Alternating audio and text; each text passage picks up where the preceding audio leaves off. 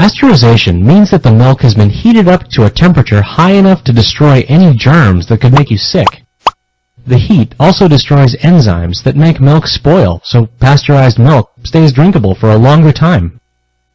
The process is named for the French scientist Louis Pasteur. During the 1860s, he figured out that wine and beer could be kept from spoiling if they were heated to about 57 degrees Celsius for a few minutes.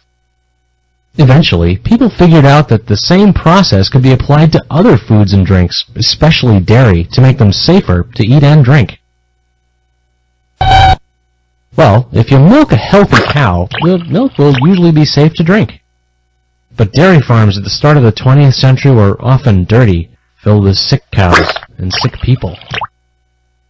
Bacteria often ended up in the milk, making dairy products unsafe to consume.